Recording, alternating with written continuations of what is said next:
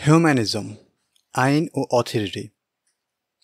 পাশ্চাত্য স্বাধীনতা, সমতা ও উন্নতির সংক্ষিপ্ত পর্যালোচনা ইতিপূর্বে আমরা করে এসেছি। এই তিনটি হচ্ছে পাশ্চাত্য সভ্যতার মৌলিক দৃষ্টিভঙ্গি। উল্লেখিত তিন বিশ্বাসের ভিত্তিতে যে আইন, প্রক্রিয়া ও প্রস্তাবনা রচিত হয়েছে তাকে আমরা হিউম্যান রাইটস নামে চিনি। পাশ্চাত্য বিশ্ব এই হিউম্যান রাইটসকে পরম ও অপরিবর্তনীয় মনে করে এবং এর আলোকে সমস্ত কিছু তারা বিবেচনা করে। সেকুলার রাষ্ট্রগুলোর যে কোনো প্রস্তাবনা এবং আইন পাশের ভিত্তি হিসেবেও কাজ করে এই হিউম্যান রাইটস। সামনে বিষয়টি স্পষ্ট করা হবে ইনশাআল্লাহ। জাতিসংঘ কর্তৃক নির্মিত হিউম্যান রাইটস চার্টারও এই দৃষ্টিভঙ্গিকে সামনে রেখেই করা হয়েছে। এই চার্টারের অধিকাংশ ধারণাই ইসলামী শরিয়ার সাথে সাংঘর্ষিক। বিস্তারিত দেখুন তাআরুফে তাহজিবে মাগরিব, প্রফেসর মুফতি মোহাম্মদ আহমদ, 159 থেকে 177 পৃষ্ঠা। যারা এই হিউম্যান রাইটসের চর্চা করে এবং এর উপর বিশ্বাস রাখে তাদের বলা হয় হিউম্যান বিং বা ব্যক্তি মানব। হিউম্যান বিং নিছক কোনো মানুষ নয়, সে নিজেকে স্বয়ংসম্পূর্ণ এবং অমুখাপেক্ষী মনে করে। সমস্ত জীবন ব্যবস্থা ও দর্শনকে সে মূল্যায়ন করে পাশ্চাত্য স্বাধীনতা, সমতা ও উন্নতির ভিত্তিতে। পাশ্চাত্য সভ্যতার পুরো কাঠামো দাঁড়িয়ে আছে ওই এক ব্যক্তিসত্তাকে কেন্দ্র করে। আধুনিক কিংবা আলোকিত হওয়ার অর্থ হচ্ছে হিউম্যান বিং হওয়া। একজন শিক্ষিত মানুষের জীবনের একমাত্র লক্ষ্য হিউম্যান বিং হওয়া। কেউ যদি হিউম্যান বিং না হতে চায় তাহলে পাশ্চাত্য সভ্যতার কাছে সে মানুষ থাকে না, অমানুষ হয়ে যায়। তার জান, মাল, ইজ্জত সব বৈধ হয়ে যায় পশ্চিমা বিশ্বের আইনের কাছে। আমাদের ভালো করে বুঝতে হবে পুরো বিশ্বে হিউম্যান রাইটসের যে স্লোগান বিদ্যমান তা কখনোই কোনো মানুষের অধিকার হতে পারে না, কারণ এর ভিত্তি রাখা হয়েছে এমন এক সত্তার উপর যাকে মানুষ বলা ভুল। তাকে আল্লাহর দাসত্ব অস্বীকারী শয়তান বলাই যথোপযুক্ত। এমন সত্তার নাম হলো হিউম্যান বিং। আন্তর্জাতিক মানবাধিকার সংস্থাগুলো হিউম্যান বিং নামক সত্তাকেই একমাত্র মানুষ মনে করে। অন্যরা হলো বর্বর, অসভ্য, পৃথিবীতে বসবাসের অযোগ্য। তাই এদের জন্যে কোনো মানবাধিকার নেই। এদেরকে আগুনে পুড়িয়ে মারা হোক, হিংস্র পশুর শিকার বানানো হোক, কিংবা যত নির্মম আচরণই তাদের সাথে করা হোক না কেন, এতে মানবাধিকার লঙ্ঘন হবে না। এই জন্যেই 12 লাখ আফগানের রক্তের কোনো দাম নেই। মানবাধিকার তখনই লঙ্ঘন হবে যখন কেউ ইসলাম বাস্তবায়ন করবে কিংবা বাস্তবায়ন করতে চাইবে। নিশ্চিতভাবেই ইসলাম কথিত আন্তর্জাতিক হিউম্যান রাইটসকে প্রত্যাখ্যান করে। ইসলামের সাথে এর কোনো সম্পর্ক নেই। ইসলামে হুকুকুল ইবাদের কনসেপ্ট আছে, যার অর্থ হলো বান্দার হক, গোলামের অধিকার। পক্ষান্তরে হিউম্যান রাইটস এমন সত্তার অধিকার যে আল্লাহর দাসত্ব অস্বীকার করে, যে নিজের কুপ্রবৃত্তি ও মানুষের বেঁধে দেয়া বিধানের গোলামি করে। ইসলামের বান্দার অধিকার ও তার সীমা আল্লাহর পক্ষ থেকে নির্ধারিত। অধিকার এমন কোনো বিষয় নয় যা নিজে নিজেই নির্ধারিত হয়, বরং কোনো কর্তৃপক্ষ বিশেষ উদ্দেশ্যে তা নির্ধারণ করে থাকে। একজন মুমিন আল্লাহ সুবহানাহু ওয়া তাআলাকে নির্ধারণ ক্ষমতার অধিকার মনে করে, আর একজন কাফির মানবে মানুষকে। যে আল্লাহর এই ক্ষমতা মেনে নেবে সে মুসলিম থাকবে, আর যে আল্লাহর ক্ষমতা প্রত্যাখ্যান করে মানুষের ক্ষমতাকে স্বীকৃতি দেবে সে কাফির হয়ে যাবে। আমরা অনেক সময় জাতিসংঘ সহ বিভিন্ন আন্তর্জাতিক সংস্থার কোনো কোনো সিদ্ধান্ত বা কাজের সমালোচনা করি মানব অধিকারের দোহাই দিয়ে। বুদ্ধিবৃত্তিক জায়গা থেকে এটা অনুপকারী এবং পরাজিত পদ্ধতি। বরং আমাদের দরকার ছিল তাদের হিউম্যান রাইটস চার্টারকে প্রশ্নবিদ্ধ করা। আমরা যদি আন্তর্জাতিক হিউম্যান রাইটস চার্টার মেনে নিয়ে প্রশ্ন করি শরিয়া আইনে কেন মানবাধিকার লঙ্ঘন হয়, তাহলে উত্তর আসবে এটা পাশ্চাত্য ব্যক্তি স্বাধীনতাকে প্রত্যাখ্যান করে। আর জাতিসংঘের পুরো হিউম্যান চার্টারই তৈরি হয়েছে পাশ্চাত্য স্বাধীনতা, সমতা ও উন্নতির ধারণাকে ভিত্তি করে। স্বাধীনতা, সমতা ও উন্নতির পাশ্চাত্য ধারণার সাথে স্পষ্টতই ইসলামের মৌলিক সংঘর্ষ রয়েছে। ফলে আন্তর্জাতিক হিউম্যান রাইটস মোতাবেক শরিয়া আইন বর্বর ও মানবাধিকারের লঙ্ঘন হিসেবে বিবেচিত হওয়াটাই স্বাভাবিক। সুতরাং আমাদের প্রশ্ন পদ্ধতি করতে হবে হিউম্যান রাইটস নামক কুফরি আয়োজনকে। এই টার্মকে ঢাল বানিয়ে জগতে বৈধতা পাচ্ছে সমস্ত অন্যায়, অনাচার, বেহায়াপনা, বেলেল্লাপনা, অশ্লীলতা, পাপাচার, কুফর ও শিরক। আর নিষিদ্ধ হচ্ছে আল্লাহর দাসত্ব ও ইসলামী শরিয়া। আজ সমকামিতাকে মানবাধিকার বলা হচ্ছে, জিনাকে মানবাধিকার বলা হচ্ছে, আর এগুলোর সারই দ্বন্দ্ববিধিকে মানব অধিকারের লঙ্ঘন বলা হচ্ছে কিসের ভিত্তিতে? 2019 সালের এপ্রিলে ব্রুনাইয়ে ইসলামী দ্বন্দ্ববিধি বাস্তবায়ন করার ঘোষণা আসার পর জাতিসংঘের মানবাধিকার সংস্থার পক্ষ থেকে এমন সিদ্ধান্তকে বর্বর এবং নিষ্ঠুর হিসেবে আখ্যায়িত করা হয়। এছাড়াও আন্তর্জাতিক বিভিন্ন হিউম্যান রাইটস সংস্থা এবং কর্মী এটিকে মানবাধিকারের লঙ্ঘন বলে উল্লেখ করে। হিউম্যান রাইটস সংরক্ষণের নামে তারা শরিয়া আইনকে বাতিল করার দাবি তুলে। 2020 সালের এপ্রিলে এসে সেই একই যুক্তিতে সৌদি থেকে বেত্রাঘাত করে শাস্তি প্রদানের বিধান সরিয়ে নেওয়ার খবর প্রকাশিত হয়েছে এই হিউম্যান রাইটস চার্টারের ভিত্তিতেই। তাই আমাদের হিউম্যান রাইটসের ধারণা প্রত্যাখ্যান করে হুকুকুল ইবাদের ধারণায় ফিরে আসতে হবে। মুসলিম হিসেবে আমরা আল্লাহর দেয়া অধিকারের স্বীকৃতি দেই। এছাড়া সব কিছুকেই অনধিকার চর্চা এবং বান্দার অধিকার লঙ্ঘন মনে করি। হিউম্যান রাইটস ও হিউম্যান বিং মিলে হয় হিউম্যানিজম। হিউম্যানিজমের কালিমা হলো লা ইলাহা ইল্লাল ইনসান, মানুষ ছাড়া কোনো ইলাহ নেই। পুঁজিবাদ, সমাজবাদ সহ সব মতবাদ এই কালিমা বিশ্বাস করে। তাই এখানে আমরা সমাজবাদকে আলাদা করে আলোচনায় আনব না। বর্তমান সমাজতান্ত্রিক ব্লকগুলোও এই কালিমাতে বিশ্বাস করে। তাদের পলিসি বাস্তবায়নের পদ্ধতি শুধু ভিন্ন। তারাও হিউম্যানিজমের চর্চা করে। সব মতবাদের মধ্যমণি হলো এই হিউম্যানিজম। হিউম্যানিজমের নানান মুখরোচক স্লোগানে সাধারণ মুসলিমদের পাশাপাশি অনেক ইসলামী ব্যক্তিত্ব প্রতারিত হচ্ছেন।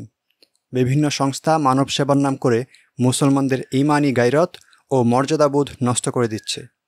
সকল ধর্মের প্রতি শ্রদ্ধার নামে কুফর ও শিরকের প্রতি মুমিনের সহজাত ঘৃণাকে বিলুপ্ত করে তাকে কুফরে লিপ্ত করছে। তার কাছে তখন ওয়ালাবালার মতো ইসলামের মৌলিক বিশ্বাস হয়ে যায় উগ্রবাদ। মুসলিম হিসেবে নয়, মানুষ হিসেবে ভাবতে হবে। এই জাতীয় নীতিবাক্যের আড়ালে ব্যক্তির চিন্তা চেতনা ও জীবনধারা থেকে দ্বীনের প্রভাব বিলুপ্ত করে দেয়াই হিউম্যানিজমের প্রধান লক্ষ্য। হিউম্যানিজম মুসলমান নাকি মানুষ? আধুনিক যুগে পাশ্চাত্য সভ্যতার বুদ্ধিবৃত্তিক আগ্রাসনের অন্যতম প্রধান বিষয় হল হিউম্যানিজম, যাকে বাংলায় মানববাদ বলা হয়। তবে মানববাদ না বলে মানব পূজা শব্দটাই এই ক্ষেত্রে যথার্থ হয়। হিউম্যানিজম মূলত ব্যক্তি ও সামাজিক জীবন থেকে ধর্মকে আস্থা করে নিক্ষেপ করার মৌলিক ধারণা। পুরো পশ্চিমা সভ্যতা ও পুঁজিবাদী বিশ্ব দাঁড়িয়ে আছে এই একটা চিন্তার উপর। আদতে মানুষ এবং মুসলিম বিপরীতমুখী কোনো বিষয় নয় যে এর যে কোনো একটি বেছে নিতে হবে। একজন ব্যক্তি একই সাথে মানুষ এবং মুসলিম হতে পারে। তাহলে এই বিতর্ক কেন? কারণ মানুষ বা হিউম্যান বলতে পশ্চিমারা দিনমুক্ত যে স্বাধীন সত্তাকে বোঝায়, ইসলাম তার অনুমোদন দেয় না। পশ্চিমা মানববাদ আজ মানবিকতার বৈশ্বিক স্ট্যান্ডার্ড হয়ে দাঁড়িয়েছে, কিন্তু ইসলাম মানববাদের এমন কর্মকাণ্ড মেনে নেয় না। আমাদের খুব ভালো করে বুঝতে হবে, পশ্চিমাদের যে বল্গাহীন স্বাধীনতার মানববাদ, তা দিয়ে একজন মুসলিমের মুসলিম পরিচয়ে যে দাবি ও গর্ব, তাকে সংকটে ফেলার জন্যই এই বিতর্ক। পশ্চিমাদের কাছে মানুষ নিছক আকৃতিগত বিষয় নয়, বরং তা হচ্ছে একটি দর্শন বা এপিস্টেমোলজিক্যাল কনসেপ্ট, যা স্রষ্টা কিংবা অন্য কোনো অথরিটির কর্তৃত্ব থেকে দায়মুক্ত। নিঃসন্দেহে যা কিছু ইসলাম নয় এবং যে মুসলিম নয়, ইসলাম তাকে নাকচ করে। কিন্তু এই অবস্থাকেও ইসলাম তার প্রতি ইনসাফ করে। তবে অবশ্যই সেই ইনসাফ হবে ইসলামের সংজ্ঞায়িত অধিকার। পশ্চিমা লাগামহীন স্বাধীনতার অধিকার নয় যে মানুষ যা ইচ্ছে তাই করবে। ইসলামে মানবাধিকারের প্রথম সবক হচ্ছে মানুষকে তার স্রষ্টার সাথে পরিচয় করিয়ে দেয়া।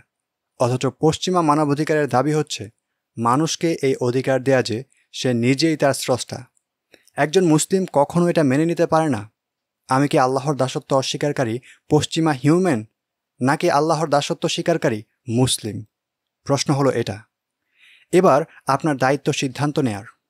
সুতরাং হিউম্যানিজমের ধারণা অনুযায়ী মানুষের প্রকৃত অবস্থান বান্দা নয়, বরং স্বাধীন বা অটোনোমাস এবং স্বয়ংসম্পূর্ণ সত্তা বা সেলফ ডিটারমাইন্ড। সেকুলারিজম খুব জোরালোভাবেই দাবি করে যে একটি ন্যায়ভিত্তিক সমাজ গঠন করার জন্যে আমাদের ইনসানিয়াত তথা মানবতার ভিত্তিতে ভাবা শিখতে হবে, কোনো নির্দিষ্ট ধর্ম, বর্ণ ও বংশের ভিত্তিতে নয়। অর্থাৎ সমাজ ব্যবস্থার ভিত্তি এমন কোনো বিষয় হতে হবে যা আমাদের সবার মাঝে আছে, আর তা হলো ইনসানিয়াত। পশ্চিমা বিশ্ব এই ধারণাকে হিউম্যান রাইটস নাম দিয়ে একটি পৃথক ধর্ম বানিয়ে নিয়েছে, আর গোটা পৃথিবীকে তারা নিজেদের বানানোর এই মাপকাঠি দিয়েই বিচার করে। সেকুলাররা তাদের হিউম্যানিজম ধারণার যৌক্তিকতা প্রমাণ করার জন্য একটি কমন প্রশ্ন তোলে, আমাদের আসল পরিচয় মানুষ নাকি মুসলিম? তাদের নিকট এই প্রশ্নের ব্যাপক ও প্রচলিত উত্তর হলো, আমাদের আসল পরিচয় আমরা মানুষ। আমাদের নিজেদের প্রথমে মানুষ হিসেবে ভাবতে শেখা লাগবে। মুসলিম হিসেবে চিন্তা করলে মাত্র কয়েক কোটি মানুষ নিয়ে ভাবতে হবে, কিন্তু মানুষের জায়গা থেকে চিন্তা করলে পুরো পৃথিবীর সকলেই এসে যাবে। মূলত এই ধারণার মাধ্যমেই সেকুলারিজম ধর্মকে ব্যক্তিগত বিষয়ে রূপান্তরিত করেছে, কারণ হিউম্যানিজমকে মাপকাঠি হিসেবে মেনে নেওয়ার পর এটাই যৌক্তিক মনে হবে যে সামাজিক জীবনের ভিত্তি এমন কোনো বিষয় হওয়া উচিত যা সবার জন্যই মূল এবং সবার মাঝে আছে, যেন একটি সামগ্রিক জীবনাদর্শ অস্তিত্ব লাভ করতে পারে। যদি ধর্মের ভিত্তিতে সমাজ কায়েম হওয়া সঠিক হয়, তাহলে বর্ণ, বংশ ইত্যাদি বিষয়ের ভিত্তিতে সমাজ কায়েম হওয়াকেও সঠিক মনে করতে হবে। মানুষের মূল অবস্থান ইনসানিয়াত মেনে নিলে ধর্ম কেবল ব্যক্তিগত বিষয় হয়ে যায়। এটা তার আবশ্যিক ফল, আর এইটাই সমস্ত সেকুলার রাষ্ট্র ব্যবস্থার ভিত্তি, সেটা লিবারেলিজম হোক কিংবা সমাজতন্ত্র। সেকুলারিজম দ্বারা আমাদের উদ্দেশ্য হলো এমন জীবন ব্যবস্থা যা উহির পরিবর্তে মানবীয় বিবেকের মাধ্যমে গঠিত হয়েছে। অত্যন্ত পরিতাপের বিষয় হলো, কোনো ইসলামী বুদ্ধিজীবী যখন সেকুলারদের সাথে কথা বলে তখন তারা হিউম্যানিজমের ভিত্তিতে কথা বলে। ফলে দেখা যায় হয়তো তারা আলোচনায় পরাজিত হয় কিংবা অত্যন্ত দুর্বল এবং ঠুনকো দলিলের আশ্রয় নেয়। হিউম্যানিজমকে প্রত্যাখ্যান করা ব্যতীত ধর্মকে সামাজিক জীবনে সামিল করার পলিসি বানানো অসম্ভব। আমাদের আলোচিত প্রশ্ন, আমরা মানুষ নাকি মুসলমান, এর সুস্পষ্ট এবং অকাট্য উত্তর হবে, আমি মুসলমান, আল্লাহর সৃষ্টি ও তার কাছে আত্মসমর্পণকারী অর্থে। তাহলে আমি কি মানুষ নই? হ্যাঁ, আমি মানুষও, তবে আমি পশ্চিমা সংজ্ঞায়িত অর্থে মানুষ নই যে আমি আমারই দাস। মানুষ হওয়া তো একটি সৃষ্টিগত ঘটনা এবং আমার মুসলমানিত্ব প্রকাশের মাধ্যম। আমাদের মূল পরিচয় হলো আমরা গোলাম তথা আল্লাহর সৃষ্টি। মানুষ হওয়ার পূর্বের কথা হলো আমরা মাখলুক বা সৃষ্টি। আমাদের একজন স্রষ্টা আছেন। এখন মানুষ হওয়ার ব্যাপারটি একটি ঘটে যাওয়া বিষয়ের মতো। বিষয়টি ভালো করে বোঝার জন্যে এইভাবে চিন্তা করা যেতে পারে যে যদি আমরা মানুষ না হতাম তাহলে কি হতাম? এর দুটি সূরত রয়েছে, হয়তো ফেরেশতা হতাম, নয়তো প্রাণী, উদ্ভিদ, জড় পদার্থ হতাম। কিন্তু আমরা যাই করি না কেন, সর্ব অবস্থায় আমাদের মৌলিকত্ব হলো আমরা মাখলুক, অর্থাৎ অস্তিত্বের সম্ভাব্য প্রতিটি অবস্থানকে আমাদের মৌলিক অবস্থান একজন আবাদ বা বান্দা বা গোলাম। এখন আমার গোলামের বহিঃপ্রকাশ বিভিন্নভাবে হতে পারে। উদাহরণত, আমি যদি পোকা হই তাহলে আমার আবদিয়াত এর প্রকাশ পোকার শুরুতেই হবে। আবার আমি যদি ফেরেশতা হই তাহলে ফেরেশতার শুরুতেই আমার আবদিয়াতের বহিঃপ্রকাশ ঘটবে। এবার আমি যদি মানুষ হই তবে এটা আমার আবদিয়াত প্রকাশের মাধ্যম মাত্র। মোট কথা, আমার সুরত্ব পরিবর্তন হতে পারে, কিন্তু আমি যদি সৃষ্টি হই তবে আমার অবস্থান সর্বদা মাখলুক, আবদ এবং বান্দাই থাকবে।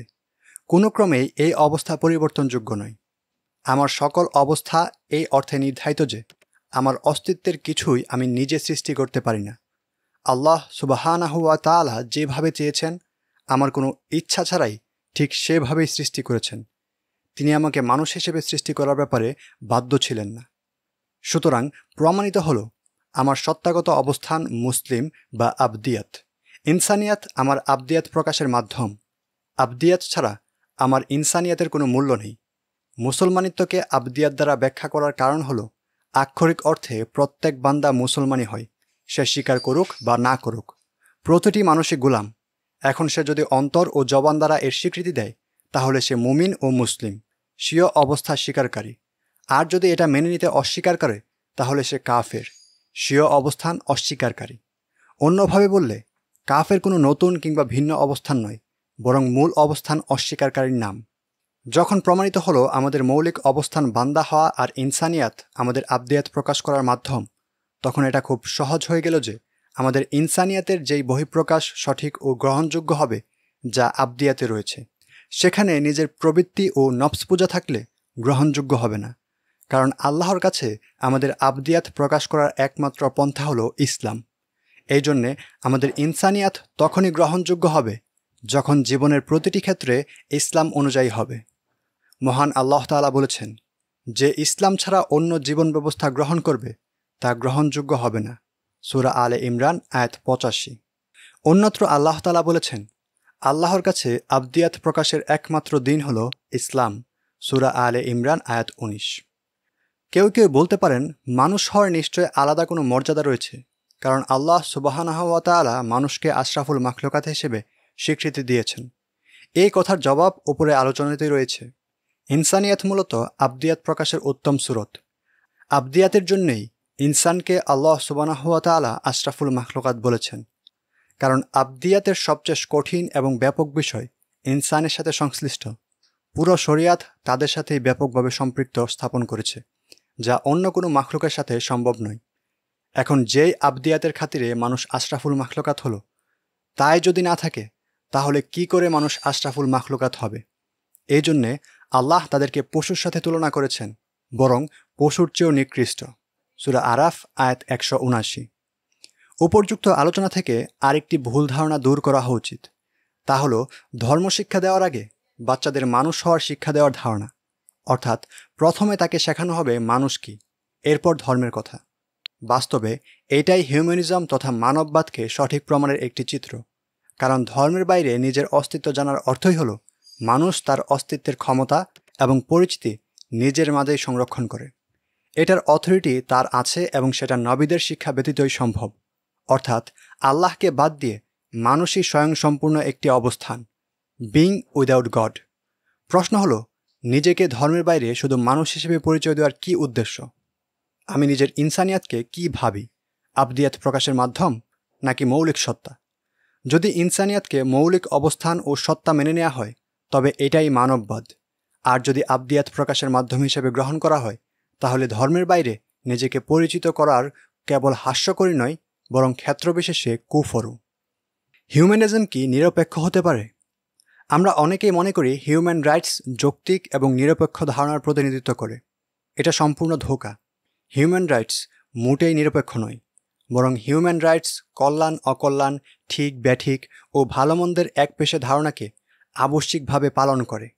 সেকুলার গোষ্ঠী ধর্মকে সাম্প্রদায়িক হিসেবে দেখিয়ে মানুষের সমষ্টিগত জীবন থেকে দিনকে সরিয়ে দিতে চায়। যেহেতু ধর্মের ভিত্তিতে প্রতিষ্ঠিত রাষ্ট্র নিশ্চিতভাবে সাম্প্রদায়িক হবে, অর্থাৎ সেই রাষ্ট্র কল্যাণ অকল্যাণ, শুদ্ধ অশুদ্ধ ও বৈধ অবৈধ হয় নির্দিষ্ট ধর্মীয় ব্যাখ্যার বাইরে অন্য সব ব্যাখ্যা বাতিল সাব্যস্ত করবে এবং সেগুলোকে দমন ও পরাজিত করবে। সেই জন্যে ধর্মকে রাষ্ট্র থেকে দূরে রাখতে হবে, আর এমন এক কাঠামোর উপর রাষ্ট্রকে দাঁড় করাতে হবে যা নিরপেক্ষভাবে কল্যাণের সমস্ত ধারণাকে চর্চা করার সুযোগ তৈরি করে দেবে। আর তা হিউম্যান রাইটসের মাধ্যমে সম্ভব। এসব কুযুক্তি দেখিয়ে তারা মানুষকে ধোঁকায় ফেলার চেষ্টা করে। কিন্তু আমাদের ভালো করে বুঝতে হবে যে লিবারেল সেকুলার রাষ্ট্রের নিরপেক্ষ ও সহিষ্ণু হওয়ার যে দাবি পশ্চিমা ও সেকুলাররা করে থাকে তা সম্পূর্ণই মিথ্যা। কারণ হিউম্যান রাইটসও ভালো মন্দের নির্দিষ্ট সাম্প্রদায়িক ব্যাখ্যা গ্রহণ করে, আর তা হলো ভালো মন্দের সকল ধারণাই সমান ও সমপর্যায়ের। এটা তো নিজেই একটা পক্ষ। যে নিজেই একটি পক্ষ, সে আবার নিরপেক্ষ হয় কী করে? হিউম্যান রাইটসের ভিত্তিতে প্রতিষ্ঠিত প্রতিটি গণতান্ত্রিক রাষ্ট্রই নির্দিষ্ট এই ধারণা সংরক্ষণ করে, এর প্রচার প্রসার ও প্রতিষ্ঠা করে। প্রচলিত হিউম্যান রাইটসকে মেনে নেওয়ার অর্থ হল ইসলামী একমাত্র সত্য, এই মহাসত্য অস্বীকার করা। হিউম্যান রাইটসের প্রকাশ্য ঘোষণা হচ্ছে সব ধর্ম ও মতবাদী ইসলামের মতো সত্য। সম্ভাব্য কয়েকটি সত্যের মাঝে ইসলামও একটি। এর বাইরে আরও সত্য রয়েছে। কোনো লিবারেল গণতান্ত্রিক রাষ্ট্র কেবল ভালো মন্দের সেসব ধারণাই মেনে নেয় যা তার সুনির্দিষ্ট ধারণার পরিপন্থী না হয়। কল্যাণের যেই ধারণাই হিউম্যান রাইটসের সাথে সাংঘর্ষিক হবে, কিংবা যারাই কোনো নির্দিষ্ট ধারণাকে একমাত্র সত্য মনে করে অন্যান্য সব কিছুকে বিলুপ্ত ও পরাজিত মনে করার পরিকল্পনা করে, তাদেরকে শক্তি প্রয়োগের মাধ্যমে দমন করা হবে। সুতরাং হিউম্যান রাইটস ওই ধারণা বা আদর্শকে প্রত্যাখ্যান করে যা হিউম্যান রাইটসের আদর্শ মেনে নেয় না। এই ক্ষেত্রে নিরপেক্ষতা তাদের একটি বুলি মাত্র। মূলত পাশ্চাত্যের কাছে কল্যাণের প্রতিষ্ঠাত কোনো ধারণা নেই। তারা যেই স্বাধীনতাকে কল্যাণ হিসেবে মেনে নিয়েছে তা কল্যাণের ধারণাশূন্য একটি দাবি, অ্যাবসেন্স অফ এনি গুড। এখানে কল্যাণের নির্দিষ্ট কোনো কাম্য বিষয় নেই। তাদের কাছে যে কোনো কিছু কামনা করার অধিকারই আসল কল্যাণ। বলা হয় কল্যাণহীনতাই তাদের কাছে সর্বোচ্চ কল্যাণ হিসেবে বিবেচিত। আবার কোনো জনপদের লোকেরা যদি প্রচলিত গণতান্ত্রিক সিস্টেমের মাধ্যমেই ধর্মীয় বিধান মোতাবেক রাষ্ট্র চালাতে চায়, তাহলে হিউম্যান রাইটস তাকে মেনে নেবে না। গণতান্ত্রিকভাবে নিরঙ্কুশ বিজয়ের দ্বারা আলজেরিয়ান আন নাহদা এবং মিশরের মুসলিম ব্রাদারহুড সরকার গঠন করেছিল, যাদেরকে উৎখাত করেছে আন্তর্জাতিক সম্প্রদায়। কারণ হিউম্যান রাইটস অনুযায়ী এটা মানুষের মৌলিক অধিকারের সাথে সাংঘর্ষিক। মানুষের মৌলিক অধিকার হলো স্বাধীনতা, সমতা ও উন্নতিকে মেনে নিয়ে পাশ্চাত্যের গোলামি করা।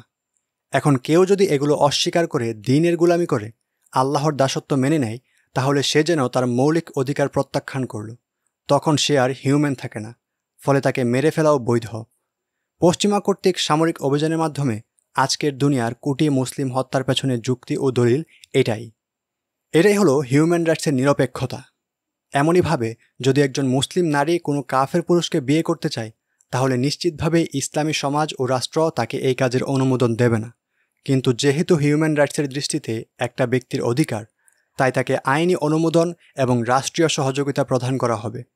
যদি মুসলিম সমাজ উক্ত নারীর উপর নিজেদের বিশ্বাস চাপিয়ে দিতে চায়, তাহলে লিবারেল রাষ্ট্র তাদের বিরুদ্ধে পদক্ষেপ গ্রহণ করবে।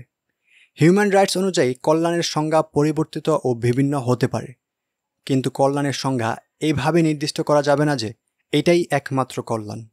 লিবারেল সেকুলার রাষ্ট্রে যা ইচ্ছা তাই করা যাবে, তবে হিউম্যান রাইটসের বিরুদ্ধে যায় এমন কিছু করা যাবে না। যেমন ব্যভিচারে লিপ্ত হয় হিউম্যান রাইটস অনুযায়ী ব্যক্তির অধিকার, আর ইসলামী শরিয়াতে সম্পূর্ণ নিষিদ্ধ। এখন কেউ যদি এই কাজ বন্ধ করার চেষ্টা করে, তাহলে সেকুলার রাষ্ট্র তাকে শক্তি প্রয়োগের মাধ্যমে দমন করবে, কারণ এটা তাদের স্বাধীনতা নীতির বিরুদ্ধে যায়। যে কেউই কল্যাণের ধারণাকে একটি অধিকার হিসেবে চর্চা করতে পারবে, কিন্তু সেই ধারণাকেই একমাত্র কল্যাণ কিংবা অধিকার হিসেবে বিশ্বাস করতে পারবে না, এবং তাকে অন্যান্য কল্যাণের ধারণার উপর প্রতিষ্ঠিত করার চিন্তাও করতে পারবে না। ব্যক্তির এমন চাহিদাকে আইনগতভাবে এবং নৈতিকভাবে অবৈধ ও অগ্রাহ্য করা হবে, যা হিউম্যান রাইটসের বিরুদ্ধে যায়। তার প্রাণনাশকে বৈধ ঘোষণা করা হবে। সুতরাং বোঝা গেল লিবারেল গণতান্ত্রিক রাষ্ট্র কখনোই নিরপেক্ষ হতে পারে না, বরং তা ধর্মের ভিত্তিতে প্রতিষ্ঠিত রাষ্ট্রের মতোই সাম্প্রদায়িক, ডগমেটিক এবং ইনটলারেন্ট। কারণ উভয় প্রকার রাষ্ট্রই তাদের নিজস্ব কল্যাণের ধারণার সাথে সাংঘর্ষিক যে কোনো দৃষ্টিভঙ্গি মেনে নেয় না। এই জন্যই বিখ্যাত লিবারেল চিন্তাবিদ রাউলস বলেছেন, ধর্মীয় স্বাধীনতাকে কখনোই লিবারেলিজমের জন্য আশঙ্কাজনক হয়ে উঠতে দেয়া যাবে না। লিবারেল স্বাধীনতা তথা ব্যক্তির ভালোমন্দ নির্ধারণের অধিকারকে অস্বীকার করে এমন ধর্মীয় দৃষ্টিভঙ্গি দমন করা মহামারীকে রোধ করার মতোই জরুরি। Theory of justice. সুতরাং আমাদের বুঝতে হবে, কল্যাণের সমস্ত ধারণা সমপর্যায়ের মেনে নেয়ার কোনো নিরপেক্ষতা নয়, বরং এটাও একটা পক্ষপাতমূলক মূলনীতি মেনে নেয়া। আর সেই নীতিমালা হলো সত্য, মিথ্যা ও ভালো মন্দের সকল ধারণা মেনে নেয়া, নির্দিষ্ট কোনো ধারণাকে একমাত্র সত্য না মানা। এটাও এক ধরনের পক্ষপাতমূলক অবস্থান।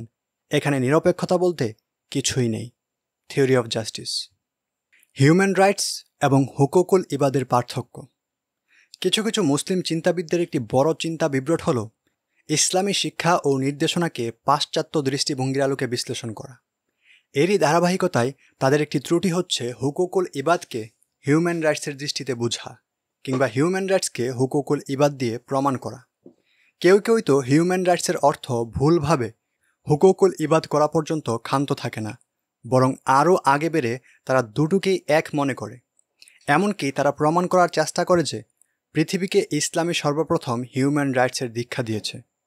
বিদায় হজের ভাষণে রাসূলুল্লাহ সাল্লাল্লাহু আলাইহি সাল্লাম হিউম্যান রাইটসের শিক্ষা দিয়েছেন, নাউযুবিল্লাহ। অথচ পশ্চিমা হিউম্যান রাইটস এবং ইসলামের হুকুকুল ইবাদ তথা বান্দার হকের ধারণা কখনোই এক নয়, দুটি দুই মেরুর বিষয়। আল্লাহর আবদিয়াত অস্বীকার করে বান্দা যে স্বাধীনতা ও অধিকার অর্জন করতে চায়, সেই হক কখনোই হুকুকুল ইবাদ নয়।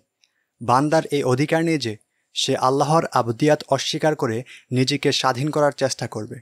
এটা তো প্রকাশ্য কুফর। উভয়ের পার্থক্য সহজভাবে বোঝার জন্যে একটি উদাহরণ দেওয়া যেতে পারে। ধরা যাক একটি লিবারেল গণতান্ত্রিক রাষ্ট্রে দুজন নারী পুরুষ লিভ টুগেদার করতে চায়। এখন প্রশ্ন হলো, এটা করার অধিকার তাদের আছে কিনা? যদি এই প্রশ্নের উত্তর কোনো দিনদার ব্যক্তির কাছে জানতে চাওয়া হয়, তাহলে তিনি আল্লাহ প্রদত্ত কল্যাণের ধারণা তথা কিতাব ও সুন্নাহের আলোকে উত্তর দেবেন। একজন মুসলিম আলেম বলবেন, যেহেতু কুরআন সুন্নাহতে এই ব্যাপারে নিষেধাজ্ঞা রয়েছে, এর জন্য কারোই লিভ টুগেদারের অনুমতি নেই বা অধিকার নেই। পক্ষান্তরে যেই ব্যক্তি হিউম্যান রাইটসকে সর্বোচ্চ সত্য ও আইন হিসেবে মেনে নেয়, তাকে প্রশ্ন করা হলে সে এই কাজকে বৈধ বলে স্বীকৃতি দেবে। সে বলবে, প্রত্যেক মানুষের এই অধিকার ও স্বাধীনতা রয়েছে যে নিজের চাহিদা এবং খাহিশ যেভাবে ইচ্ছা পূরণ করবে। এখন যদি তারা দুজন লিভ টুগেদার করে নিজেদের চাহিদা পূরণ করতে চায়, তবে তাদের পূর্ণ অধিকার আছে এটা করার। এই দলিলের ভিত্তিতেই পাশ্চাত্য এবং প্রাচ্যের বিভিন্ন দেশে সমকামিতা, ব্যভিচার ও পরকীয়াতার মতো নানান অশ্লীলতা এবং পাপাচারকে সাংবিধানিকভাবে বৈধতা দেওয়া হয়েছে। একটি লিবারেল রাষ্ট্রের প্রত্যেক নাগরিকেরই অধিকার আছে ক্ষুধাই প্রত্যাদেশকে বৃদ্ধাঙ্গুলি দেখিয়ে হিউম্যান রাইটসের আড়ালে এসব জঘন্য কাজের সাংবিধানিক অনুমোদন পাওয়ার। হুকুকুল ইবাদ মহান আল্লাহর নির্দেশনার মাধ্যমে নির্ধারিত হয়।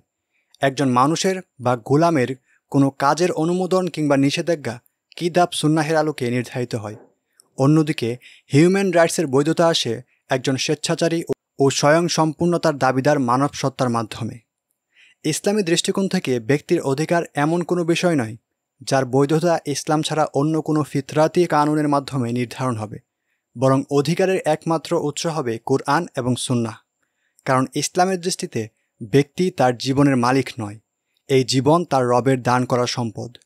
এই জন্যে বান্দা যেভাবে ইচ্ছা সেভাবে জীবন পরিচালনা করার অধিকার রাখে না। ফলে আমরা মানুষকে স্বাধীন এবং স্বয়ংসম্পূর্ণ মনে করতে পারি না, বরং সে গোলাম এবং বান্দা। পাশাপাশি আমরা তার এমন কোনো অধিকারের দাবিও মেনে নিতে পারি না যার অনুমোদন খোদাই নির্দেশনার বাইরে থেকে গৃহীত হয়েছে। বান্দার অধিকার ততটুকুই যতটুকু আল্লাহ সুবহানাহু ওয়া তাআলা তার নবীর মাধ্যমে নির্ধারণ করে দিয়েছেন। এর বাইরে বান্দার সমস্ত কার্যক্রমই জুলুম এবং অবাধ্যতা হিসেবে গণ্য হবে, আর তাকে নিশ্চিহ্ন করে দেয়াই মূলত ইনসাফ ও আদল। মানুষের এমন কোনো সত্তাগত অধিকার নেই যার বৈধতার প্রমাণ সে নিজেই এবং সেই অধিকার অগ্রাহ্য করার সুযোগ থাকবে না। হিউম্যান রাইটসের অর্থ হল মানব অধিকারকে কল্যাণের উপর প্রাধান্য দেয়া এবং এই কথার স্বীকৃতি দেয়া যে মানুষ নিজেই তার মালিক। এমনকি ভালো মন্দ নির্ধারণের মাপকাঠিও খোদাই প্রত্যাদেশ নয়, বরং মানুষের খায়েশ ও প্রবৃত্তি। অধিকার ও কর্তব্যের সব ধরনের ব্যাখ্যা কোনো নির্দিষ্ট উদ্দেশ্যে হাসিল করার মাধ্যম হতে পারে। উদ্দেশ্য ও কল্যাণের ধারণা পরিবর্তন হওয়ার সাথে সাথে অধিকার ও কর্তব্যের ব্যাখ্যায়ও পরিবর্তন আসে। যেমন শরিয়াহ প্রবর্তকের পক্ষ থেকে বান্দাকে অধিকার প্রদান করার পেছনে শরিয়ার উদ্দেশ্য পূর্ণরূপে হাসিল করার এজেন্ডা থাকে, কিন্তু হিউম্যান রাইটস বান্দাকে যে সকল অধিকার প্রদান করে সেগুলো তার খোদায়িত্বকে পূর্ণ করার সুযোগ তৈরি করতে থাকে। যেহেতু হিউম্যান রাইটস শরিয়ার এজেন্ডা বাস্তবায়ন এবং আবদিয়াতকে ব্যক্তিগত ও সামাজিকভাবে গুরুত্বপূর্ণ উদ্দেশ্য হিসেবে মেনে নেয় না, এই জন্যে তা শরিয়াতের বয়ান করা অধিকারের ব্যাখ্যা ও সীমা অস্বীকার করে। অন্যদিকে হিউম্যান রাইটস অধিকারের সেই ব্যাখ্যা প্রদান করে যা সম অধিকারের ভিত্তিতে এমন সামাজিক কাঠামো তৈরি করে যেখানে প্রত্যেক ব্যক্তি নিজ নিজ খায়েশ বেশি বেশি পূরণ করতে পারে। যেই রাষ্ট্র হিউম্যান রাইটসের অনুসারী হবে সেই রাষ্ট্র কখনো শরিয়ার উদ্দেশ্য বাস্তবায়ন ও সংরক্ষণ করতে পারে না। হিউম্যান কোনো শাব্দিক ব্যাপার নয় যে শব্দটির অর্থ মানুষ তুলে যেভাবে ইচ্ছা চালিয়ে দেওয়া যাবে, বরং তা ধর্মবিরোধী নির্দিষ্ট এক বুদ্ধিবৃত্তিক ইতিহাস থেকে বের হয়ে আসা পরিভাষা। হিউম্যানিটি মূলত এনলাইটমেন্টের আন্দোলনের রহস্যজনক ধারণা। এর অর্থ মানবতা নেয়া মারাত্মক ভ্রান্তি এবং ধোঁকা। হিউম্যানিটি এর ধারণা ইসলামের মানব সত্তার ধারণাকে সম্পূর্ণরূপে প্রত্যাখ্যান করে, কারণ হিউম্যান বিং আবদিয়াতকে অস্বীকার করে। কান্টের মতে হিউম্যান বিংয়ের মৌলিক বৈশিষ্ট্য এবং আসল অবস্থান হল অ্যাটোনমি বা খোদাইত ও স্বেচ্ছাধিকারত্ব। ইসলামে মানুষ আল্লাহর ইচ্ছার অনুসারী এবং অনুগামী হয়, আর হিউম্যান বিংয়ের ধারণা মানুষ নিজেই নিজের রব বনে যায়। এই জন্যে হিউম্যানের সঠিক অর্থ মানুষ নয়, বরং শয়তান। হিউম্যান ইজ অ্যাকচুয়ালি ডেমন, কারণ সে শয়তানের মতোই আপন রবের সাথে বিদ্রোহ করে থাকে। সুতরাং হিউম্যান রাইটসের অর্থ তাহলে মানবাধিকার নয়, হবে শয়তানের অধিকার।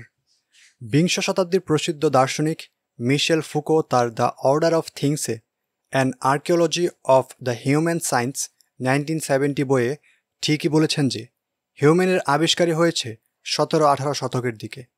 Man is only a recent innovation, A figure not yet 2 centuries old. What is enlightenment? এর পূর্বে হিউম্যানের অস্তিত্ব ছিল না, কারণ সমস্ত ধর্মেই ইনসান ছিল আবদ এর অবস্থানে। তবে আবদিয়াতের ধারণ নিয়ে বিভিন্ন ধর্মের মাঝে মতবিরোধ রয়েছে। যখন হিউম্যানের ধারণা ইসলামের মানুষের মৌলিক অবস্থানের বা আবদ এর সাথে সাংঘর্ষিক, তখন ইসলামী হিউম্যান রাইটস পরিভাষা আবিষ্কার করা অনেকটাই ইসলামী কুফরের মতোই। যেভাবে ইসলামী খ্রিস্টবাদ নামে কিছু হতে পারে না, তেমনি ইসলামী হিউম্যান রাইটস নামেও কিছু হতে পারে না। হিউম্যান রাইটসের বিপরীতে ইসলামে হুকুকুল ইবাদের ধারণা আছে, কিন্তু হুকুকুল ইবাদ হিউম্যান রাইটস নয়, বরং তা হলো গোলামের অধিকার। কোনো বিদ্রোহীর অধিকার নয়। ইসলামে হিউম্যানের কোনো অধিকার নেই, কারণ সে খোদাদ্রোহী, আল্লাহর সাথে বিদ্রোহকারী। পরিতাপের বিষয় হলো, ইসলামে হুকুকুল ইবাদের মতো ব্যাখ্যা থাকা সত্ত্বেও ইসলামী আন্দোলন এবং মুসলিম বুদ্ধিজীবীদের কেন হিউম্যান রাইটসের প্রয়োজন পড়ল?